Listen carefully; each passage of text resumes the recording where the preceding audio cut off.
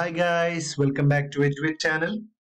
So in this video, we will be studying about an antibiotic which is commonly used in field for treating many systemic infections and systemic illness. So the antibiotic is actually amikacin, and the brand name of amikacin by TTK Healthcare, that is TAMIK.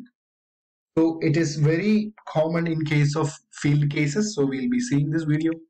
So if you haven't subscribed our channel yet, feel free to subscribe and hit the bell button. So not for human use. It's restricted to animal treatment only. For IM or IV use only. So amikacin is a semi-synthetic aminoglycoside which is used to treat many bacterial infections. It is the only agent used to treat gram-negative infections, especially caused by Pseudomonas species. So this is actually details about amikacin, that is amikacin. Yeah, amikin and amiglide are the other brand names. So you can read those things. The adverse effects are mainly nephrotoxicity because aminoglycosides will be having side effect nephrotoxicity and ototoxicity and neuromuscular blockage. So this is actually the structure. Pharmacokinetics. The following administration, amikacin is rapidly absorbed and has a rapid onset of action. So the half-life is 2 hours and as rapidly excreted via urine.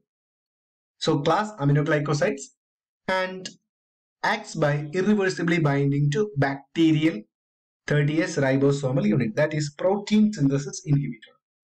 So these are pharmacology of actions, that is they will be binding to 30S ribosomal unit. It is considered as a bactericidal concentration dependent antibiotic. So these are coverage, antibiotic activity and all, you can read those things. So resistance, it resists attack by most bacterial inactivating enzymes. So there are many bacterial inactivating enzymes present in the bacteria. So it has a resistance to that enzymes. So safety and toxicity, mainly nephrotoxicity, ototoxicity and neuromuscular blockade are the main problems. So synergistic activity can be obtained by combining it with beta-lactam antibiotics. So indication. So early chick mortality, salmonellosis, fowl cholera, infectious coryza, colibacillosis, mixed infection, secondary bacterial infections.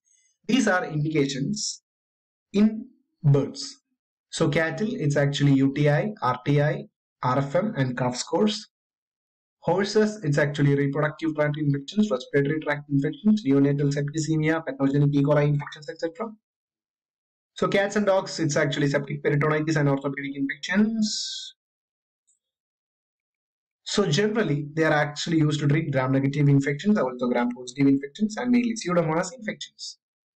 So composition, that is each ml will be containing amikacin sulfate 250 milligram, methyl paraben IP and propyl paraben IP. Yeah, water injected.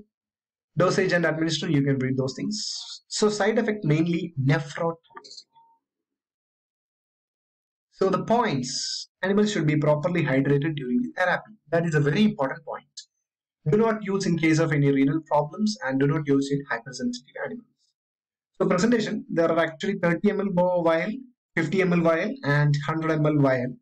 Mostly 100 ml vial is very famous and is available in market. So the storage will be in cool and dry place, keep away from sunlight. Withdrawal period for milk is 7 days and meat is 28 days. So marketed by TTK Healthcare Limited, Animal Welfare Division, Chennai, Tamil Nadu. So the price or the maximum retail price for 100 ml presentation is 998. So you can see this is the 100 ml RX amikacin injection IP TAMIK trademark for vet, not for human use and for animal treatment only. This is the marketer. This is the manufacturer, manufactured by and marketed by.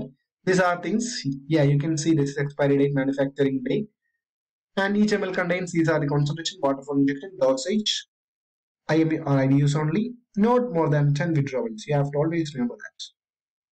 So this is scheduled as prescription drug. So this is amikacin injection 100 ml. Thank you guys.